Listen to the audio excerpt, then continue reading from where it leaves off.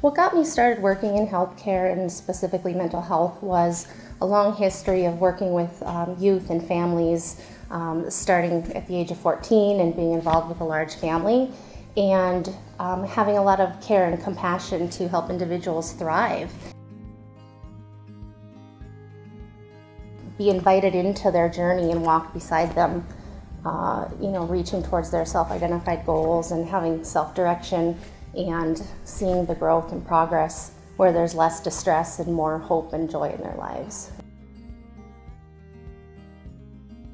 Very person-centered as well as collaborative. I believe the patient knows themselves best, and if they have that trust in me to walk that journey with them, then I'm happy to help them strive for their goals and recovery.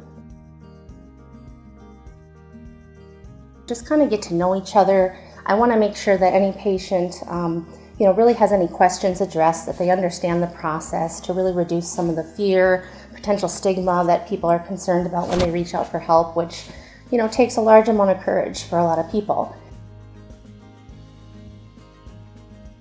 The mission, including the wide variety and array of quality services, is important, I think, to treat individuals as a whole person, and to be able to use the other providers and programs to really meet those needs.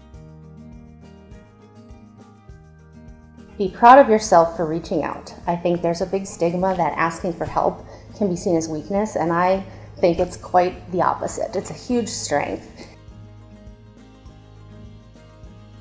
I really enjoy family time. That is something I cherish so dearly. I also have 2 dogs, love animals, I like to be outdoors, I enjoy fishing, scrapbooking, and reading books. But probably the thing I enjoy the most is music.